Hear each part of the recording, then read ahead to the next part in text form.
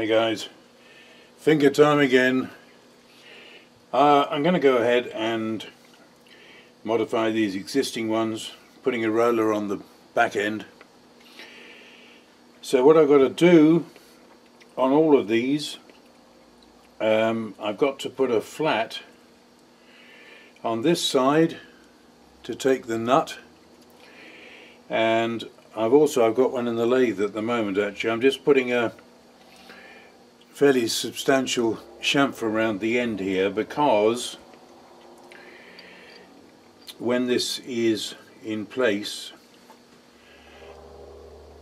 there's only going to be 332 projecting, so I've got to get rid of the edges so there's no fouling. So a lot of that is fiddle, but probably the hardest bit at the moment is making the flat on the other side a good 180, and then equally when we drill, making sure that's nice and true.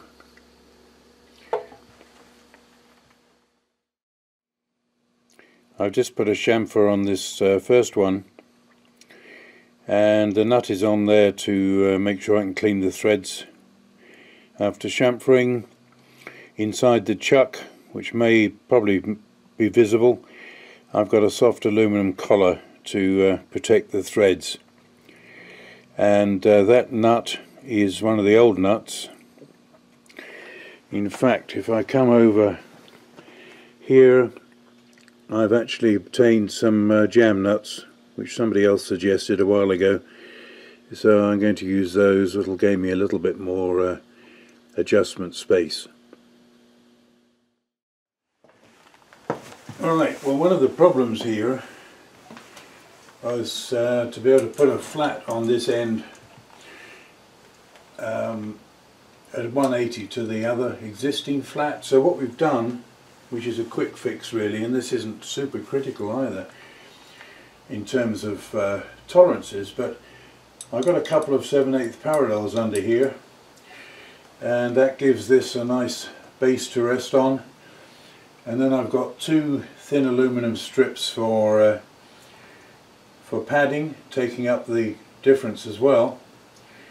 And hopefully we're good to go on that. So we're going to try and just go through in one cut. We're going to take 70 thou down, which is over twice what the other side is, and we're going to go to 650. And I might even increase the flat on the other side, I don't know. I think it'll probably work out alright. It's something I can do later if necessary.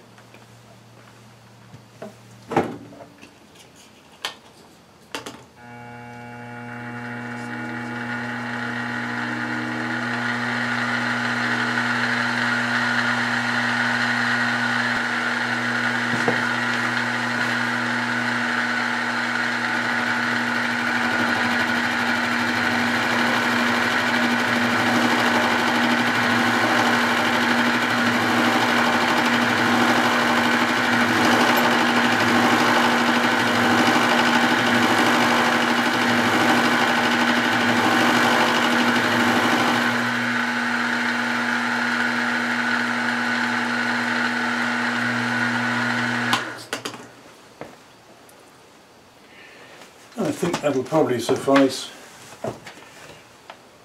It's looking all right. So it's just a case now of doing the other three. 4 times everything, all the way through. And the second one.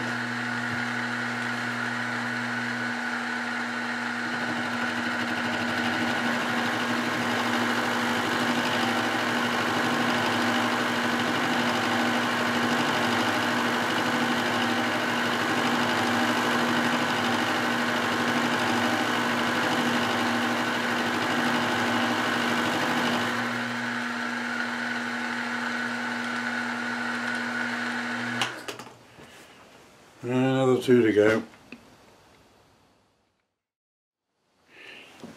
Okay, that's those 4 done. I'm just going to point out here the Look at the way that moves when the floor moves. There's a back nut, and the 650 cut that I've made is so that what we have here is the point of the hex is just close to level with the front, and there's clearance behind for the rear of the hex. So now we're going to mark those up and set up for some drilling.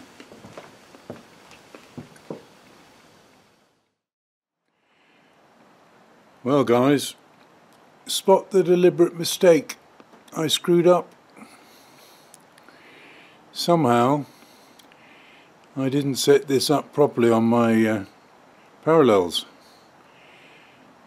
Oh dear. Oh well, it was a nice idea.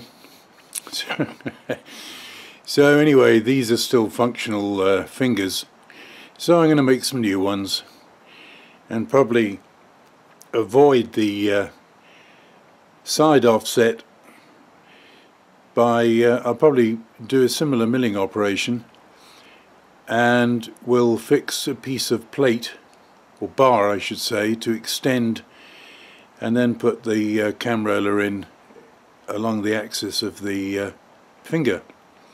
So quite a lot of work to do, threading and one thing and another. So we'll get round to that at some point and try not to screw up. Good, isn't it? Silly old man. Oh well, that's the end of that particular effort. Thanks for watching.